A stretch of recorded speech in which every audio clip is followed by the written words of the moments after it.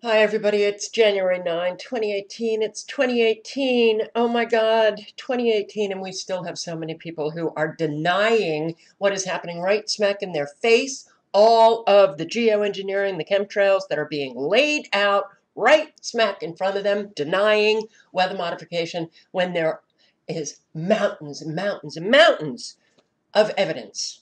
So, this is what I'm going to say to all of you in California. You need to download all of the evidence. You need to print it out, and you need to slap awake your fellow Californians because you are the state that is going down fast. They are using these weapons against you, and people are dying. People are losing their homes. Enough. Enough. Enough. These people who still choose to be willfully ignorant, they have blood on their hands. They are your enemy because they refusing to face reality at this point when it's so obvious. They are creating a reality in which we all have to suffer the consequences. But you guys out in California that still have your homes, they are absolutely your enemy, and they will, if they don't finally grow up, do the research, acknowledge reality, acknowledge that we are at war, they are putting you in jeopardy. 5 people have been killed by the mudslides. Homes destroyed. Anybody who leaves a comment and says, well, it was only a couple of homes, I will tell you, please don't do that. Please don't do that. Think twice about doing that. Because it's not thousands of homes. It doesn't matter. It matters if one person lost their home in a mudslide. Because they are then the casualty of this war. They have to suffer the consequences. Put yourself in the shoes of all of the people who have lost their homes due to these fires, Northern and Southern California. All of the people who have had to bear the consequences of this drought, man-made drought in California. All of the people who now have to suffer the consequences of these mudslides. Put yourself in their shoes. Please. A powerful winter storm that dropped record rain. Record rain. Bodies were found in mud and debris during rescue operations in Montecito. Crews rescued other residents from inundated homes as mud and debris from wildfire-scarred hillsides flowed through neighborhoods. Trees and power lines down, thousands without power. Rain continues to fall from a huge winter storm that was man-made, not God, not natural, not Mother Nature. And your governor, Jerry Brown, Moonbeam, is making such an utter fool out of everyone in California who chooses to remain ignorant, and you actually listen to that guy who is such a sick, twisted psychopath. 30 miles of US 101 shut down along the border of Santa Barbara and Ventura County. Here's a picture of a police car stuck in the mud.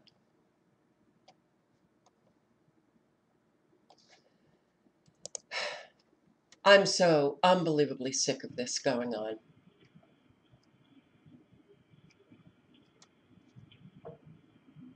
God, what are we even looking at?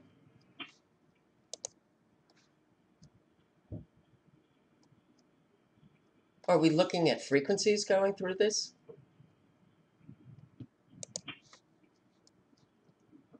Captured what he believes was an explosion on security footage. This is security cam footage of the explosion in Montecito. Yes, there was an explosion. So what is it? What?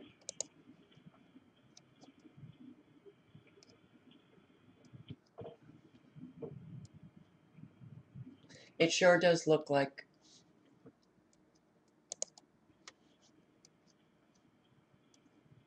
frequencies. And I'm going to go to Intellicast once again because the ultra low frequencies are right smack in your face. 20,000, over 20,000 evacuated. Northern California, not just Southern California, but Northern California. Flash flood watches issued for parts of Sonoma and Mendocino counties north of San Francisco, warning that the rains that were saturating the area Monday night could trigger mudslides in the areas devastated by October wildfires. Here, this is a woman who was a 14-year-old girl who was rescued. The house got uprooted from its foundation, and she was stuck in her home.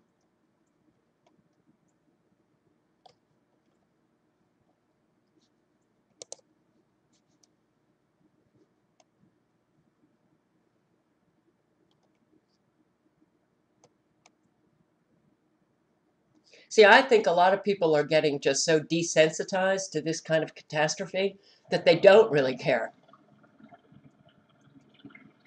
I would suggest that you don't leave comments telling me to relax.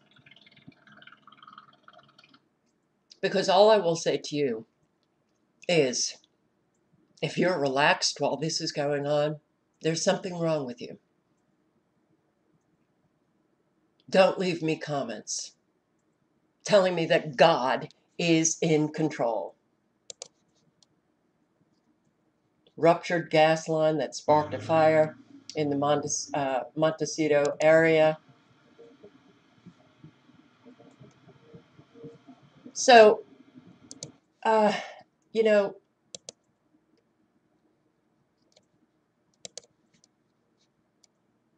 bitter cold is exactly what we should expect from global warming, says Al Gore.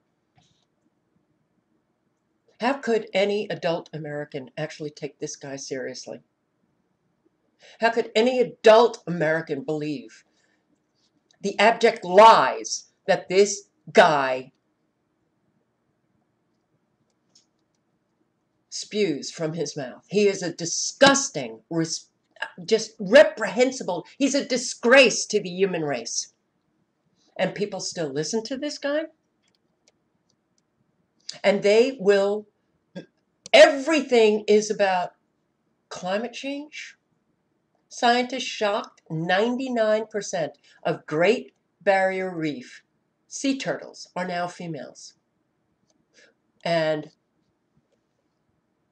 it's due to climate change. It's due to global temperatures. They're turning female.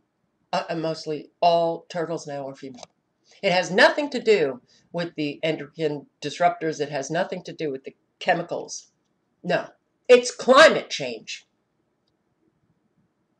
And I'm sorry, I don't have any kind of patience for people who are adults who just will not ever do the research. Santa Barbara cloud seeding project in coastal Southern California. This gives you a good history of the weather modification projects in Santa Barbara County. Okay? Santa Barbara County takes your tax money and spends it on weather modification. They take your tax dollars and give it to companies like Weather Modification Incorporated. Why would we have weather modification services companies, commercial companies, that provide weather modification if it does not take place. Santa Barbara County Water Agency. Your water agency spends your money to increase precipitation. If they can't do this, then why are they giving your tax dollars to weather modification services companies to perform weather modification? Why does Santa Barbara County give your tax dollars to North American Weather Consultants, another company that has been incorporated since 1950 to provide weather modification services to virtually every state in our fabulous union? Why? If they can't do that, if we are considered to be conspiracy theorists who are just out of our minds, why do they have commercial companies providing these services? Santa Barbara County, since 1981, has been, via its water agency, providing weather modification in Santa Barbara. Is this not upsetting that we have so much evidence that California alone has been conducting weather modification operations since 1963? This is a document of weather modification operations in California. October 1, 1963, September 30, 1964. And who was the governor then? Moonbeam's father. Now you got Moonbeam. And you think that this man doesn't know? He does know. But he gets out there and he makes fools of every one of you who believe him, believe his lies when he talks about climate change. This is being brought to you. All of the quote-unquote natural disasters, the fires, the flooding, all of it is coming to you deliberately to destroy you. And if you don't wake up now, more and more of you will be destroyed by your fabulous Moonbeam governor who allows this to occur. And then he lies to you. But I'm sorry, it has become so obvious. It is sickening how obvious it is now. And here, the table of contents of that document back in 1963 to 64, active weather modification licenses, weather modification operations in California, the calendar of weather modification operations, targeted areas of your weather modification operations. But was it really just in the 60s that this started? No, state of California, weather modification operations in California, July 1952, June 1956.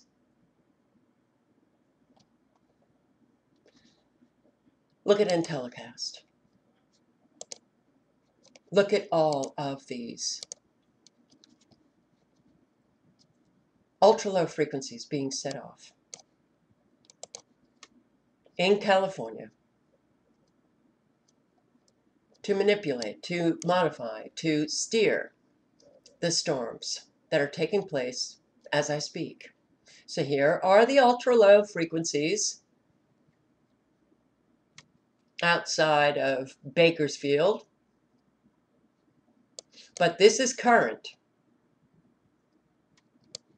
This is current. Let me pause you to get what I recorded earlier. Here you go. A whole lot of frequencies being used for this storm. Another man-made catastrophe that the individuals who believe the abject lies being told to them about climate change. Frequencies were just, look at how angular, defined the lines are. South of Bakersfield, we've got frequencies. The frequencies are all over the place. Look at this. Look at this.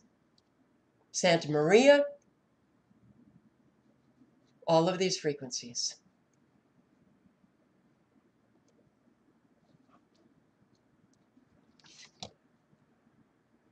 Still frequencies going on in Washington State. This is Santa Barbara. Santa Barbara, where they have the mudslides going on. Look at all of these frequencies. Look at this frequency up here.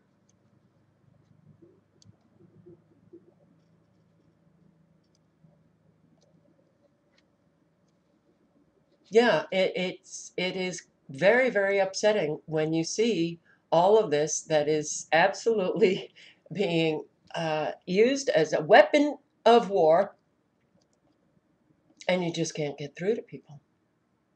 It's a brilliant, brilliant weapon of war. But they're not hiding anything. It's right smack in our face now. The frequencies, ultra low frequencies, all throughout this storm.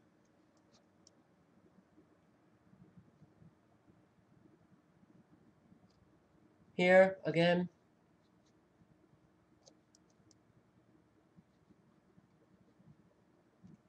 Everywhere you see defined lines. That's man's hand.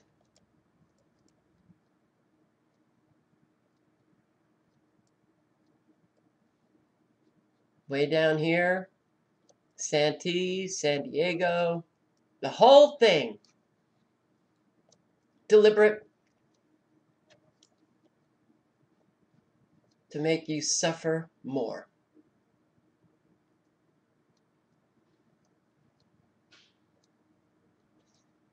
And I see the crossing of these beams, which is very dangerous.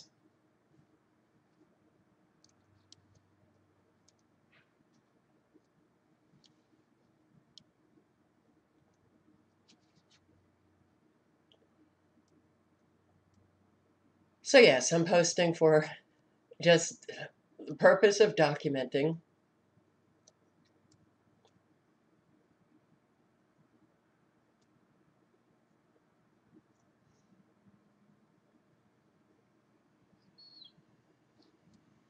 Cedar City, Utah. This is Utah, right? Yeah. Ultra low frequencies. You got ultra low frequencies in Nevada. You've got them in Utah. You've got them in California. And you also have them up north,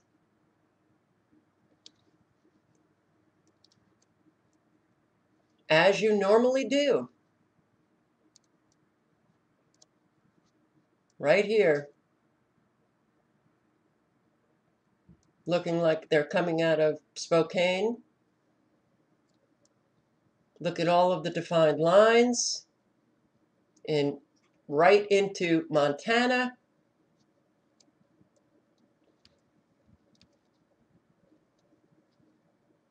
What do they care? Why do they need to hide anything anymore? They know that the majority of the American people are incapable of facing reality. Incapable.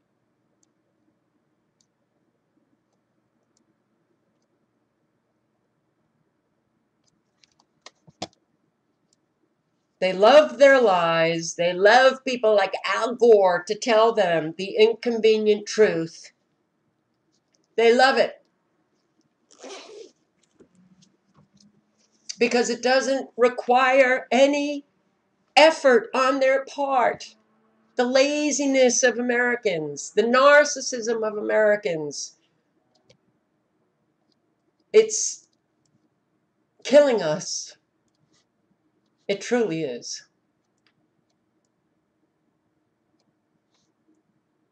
Killing us.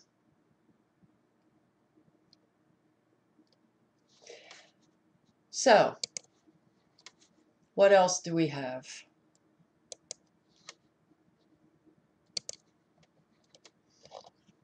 We have an awful lot of laws. Worldwide law, United States of America, federal laws pertaining to weather modification, state laws, California. You have laws regarding weather modification.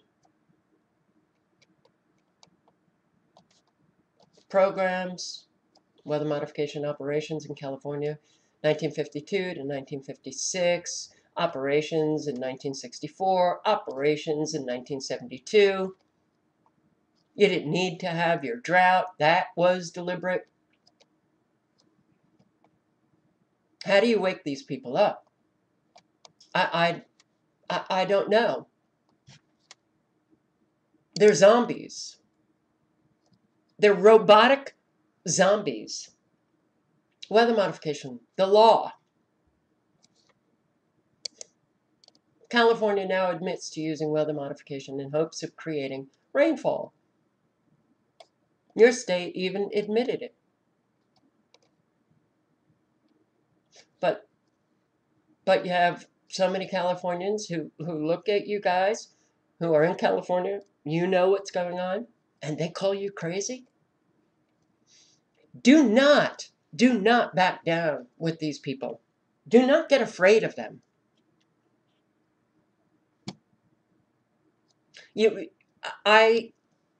Look,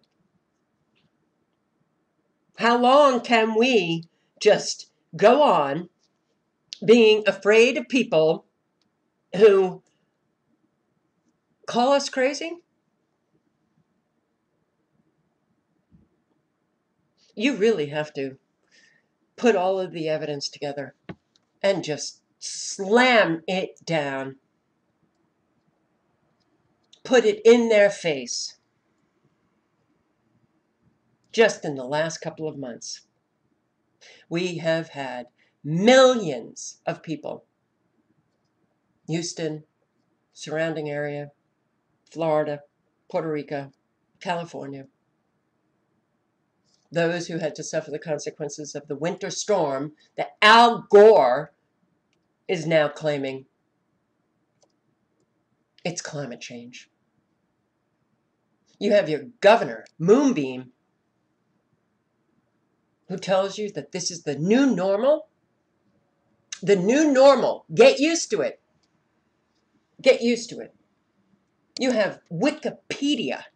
Wikipedia. How easy could it be for Americans to just put in weather modification and Wikipedia comes up? Weather modification in North America. Weather modification in North America has been taking place since the 1950s. Programs related to this field have been authorized by the governments of both the United States and Canada. Alberta Hail Project, Project Storm Fury. In Southern California, you happen to have an awful lot of programs going on. But here, hell, yeah, it's a short page, it's Wikipedia, but it's Wikipedia, okay?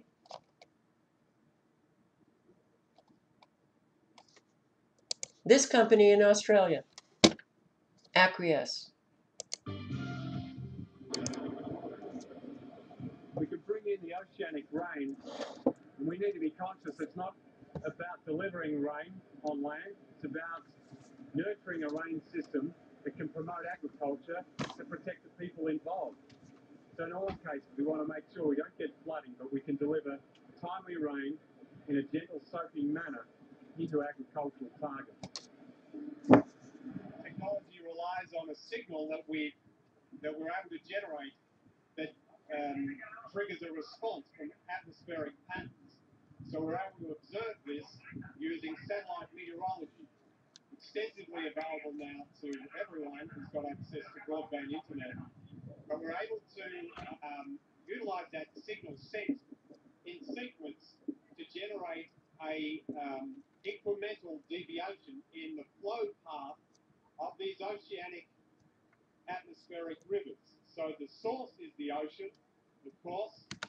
The vapor, reciprocal moisture flow is in the atmosphere.